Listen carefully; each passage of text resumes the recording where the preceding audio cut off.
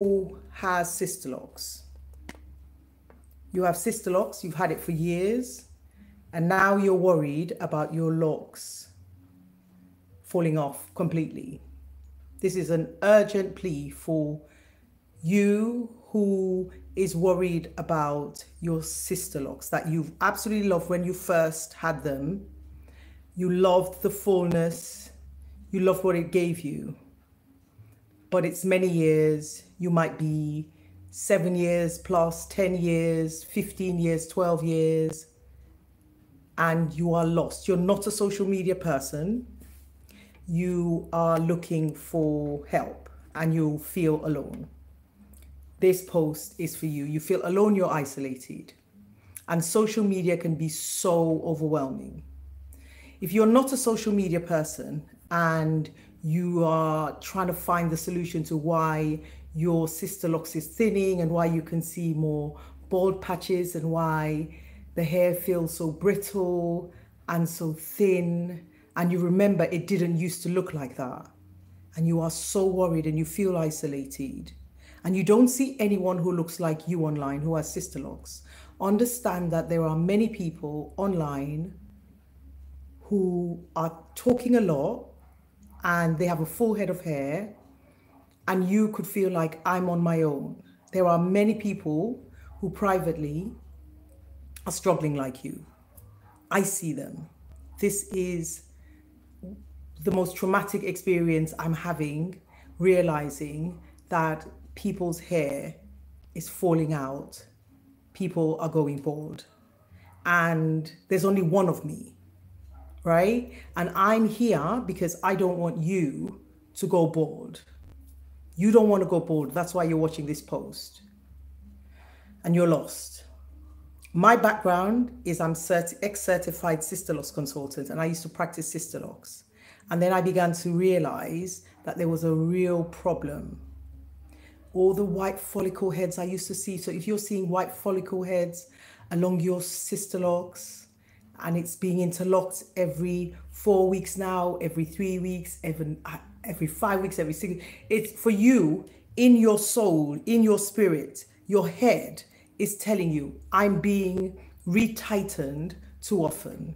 Then you need to wake up and understand that's what is exactly happening. You are being retightened too often. And as a result of the retightening interlocking methodology used, your strands are being weakened. You're not going crazy. And so I'm here to let you know you're not going crazy. Something is off, something is wrong. And now you're allergic to the retightening system that your hair once loved. Understand this, your hair loss has been happening for a very, very, very long time, but you've just not realized it.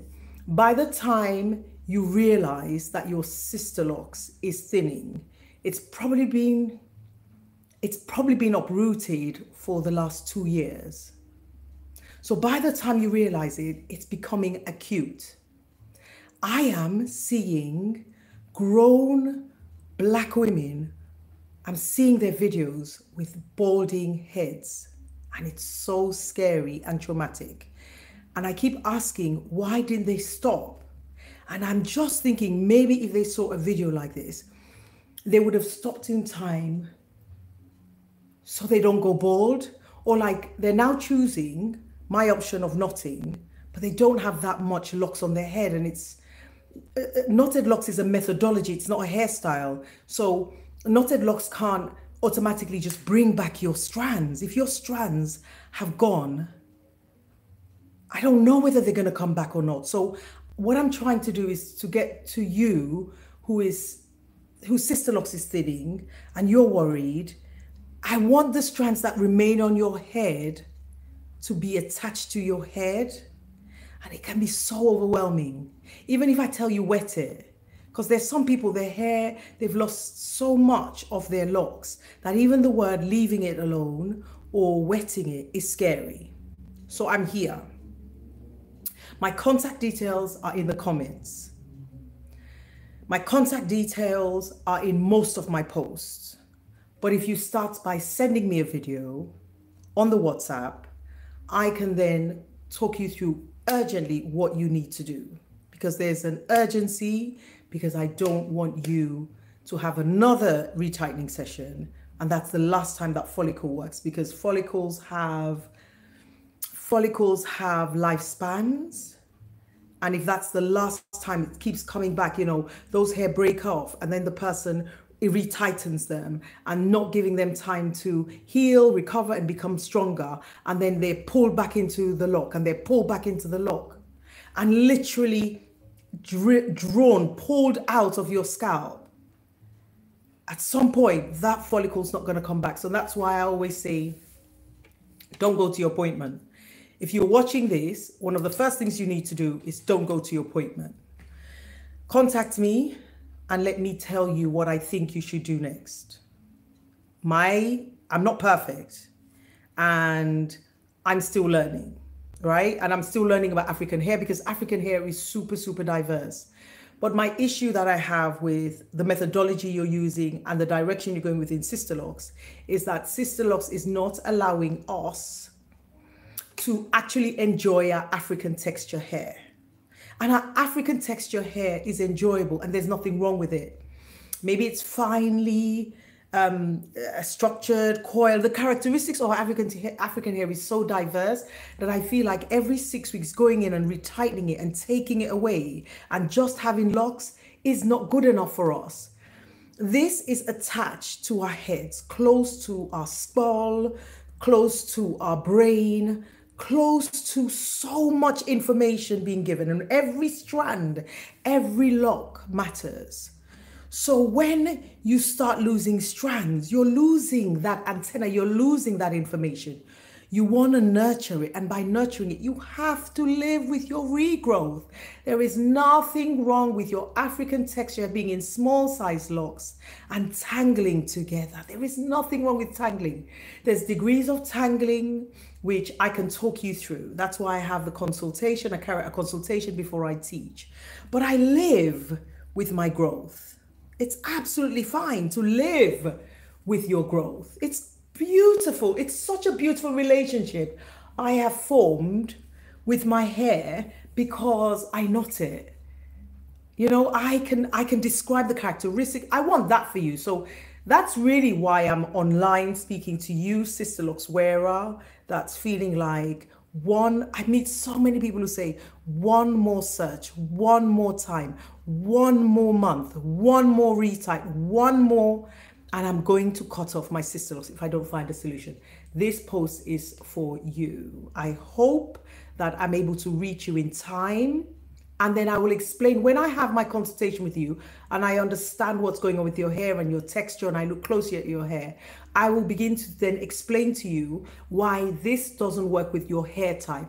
I don't want to make a generic kind of like assumption about everyone's hair because I'm learning since allowing my clients to do whatever they want, come when they want their hair done, and how I'm teaching and how people are living with their regrowth.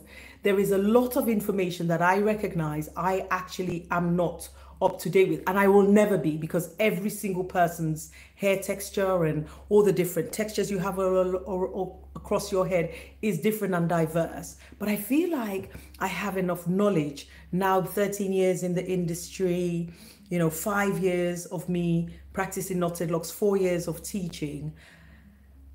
I feel like I have enough knowledge to actually give you the information specific to you and the guidance. And I also feel like you need support. The salon service has worked up to a point, but you actually need one-on-one support. And then you will fly, and then you will flourish, and then you will know exactly what to do with your hair. Your hair will become locks. So after the conversation we have, you will move away from Sisterlocks and you will simply have locks that are small size. A lot of you are reaching out to me is saying you like the size. I was a fan of my size, but there shouldn't be a cost to your follicles. There shouldn't be any pain. There shouldn't be any stretching. There shouldn't be any movement of your hairline going further back. There shouldn't be more scalp showing. There shouldn't be more breakage to the back. There shouldn't be, your crown area is so tender to touch. it's so sparse. There shouldn't be that separation of locks.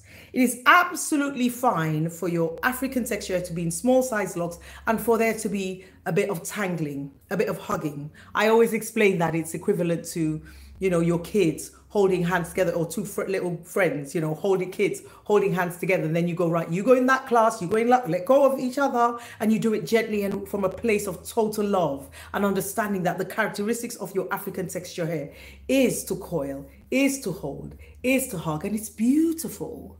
You need to begin to learn to interact with water, and that can be scary. And I tell you something, there is so much damage I'm seeing that sometimes I'm even scared to say go into water, because when you go into water for the first time after decades of deprivation from not having water, from hydration, lack of hydration, yeah, guess what happens? It shows you first the damage. So I went first into water and I started healing. First, my tiny, tiny fine hairs were falling a lot before it settled. And there's actually, you have to not run away from water. You have to go to water, and then eventually you will heal. But this is so scary to do it on your own. This is so scary to do it on your own. So at least you're supported. The answer when you're feeling vulnerable is not to make yourself extra vulnerable. The answer when you're feeling ill is to lie down and try and rest. The answer when you're tired is not for you to do more tiring stuff, but for you to lie down and rest your body. Your scalp needs rest.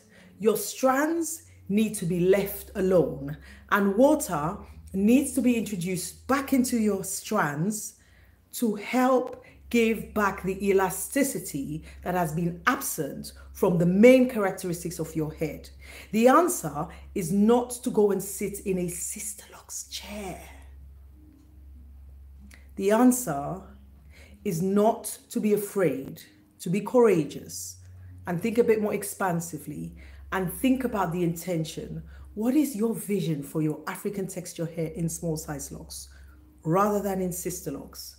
And so when your hair is in pain, when a client is in pain, there is no way I'd encourage a re-locking, knotting session. I would say rest, because your locks are not going to fall out. But your locks are going to fall out if you carry on going to that chair, sprinting to that chair and thinking that hand is going to save your lock, your Sisterlocks, when that hand is actually allergic to your hair is allergic to those hands. They're not the savior. You are your savior. You are the person who's going to understand, actually, my hair needs this and my hair needs that. And because you, Sisterlocks wearer, has been quieting yourself, you have removed the intelligence and the common sense and the rationality and the knowledge you need for your hair to thrive. Instead, you've run to the person who you call an expert, but they're not an expert in your African texture hair in small size locks. They're an expert in Sisterlocks. They're serving Sisterlocks and not your head.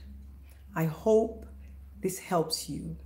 Sisterlocks wearer, thinking one more time, one last time, and I'm going to cut these locks off because I feel like they're dropping and I don't want to go bald. WhatsApp me. Thank you very much for watching this post. I pray, not now even, but for the future, someone hears this post and I'm present, I'm here, ready to help save your locks. The grid does not serve you. Sisterlocks, you've now outgrown your Sisterlocks experience and it's time for a new experience.